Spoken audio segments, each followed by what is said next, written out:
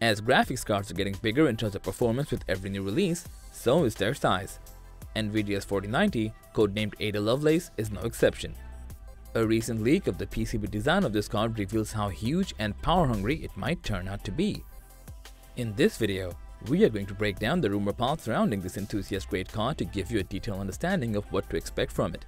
So, without much chatter, let's dive in.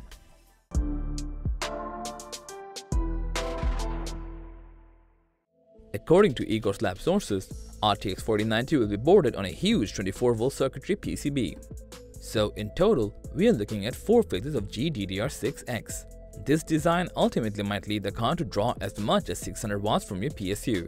FYI, the 3090 Ti has a TDP rating of 480 watts, so it's quite jaw-dropping how much power demanding the next generation of Nvidia cards might get.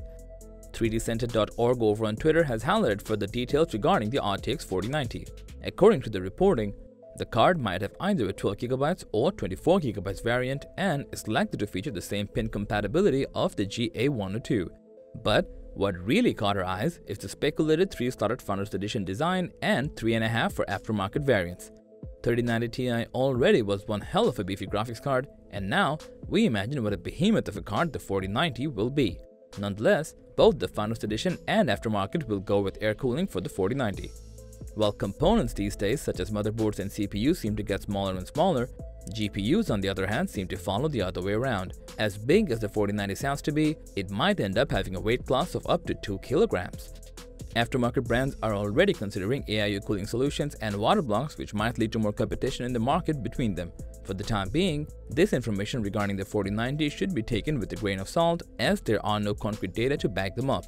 These data are highly speculative and based on inside sources. We will be back again with more updates on the RTX 4090 as soon as it hits the shelves. So, that was all about the Nvidia RTX 4090. Thanks for watching. If you found this video helpful, please give it a thumbs up, share it with your friends, and comment below to let us know your thoughts. Subscribe to our channel and hit the bell icon if you want to see more videos like this on your feed.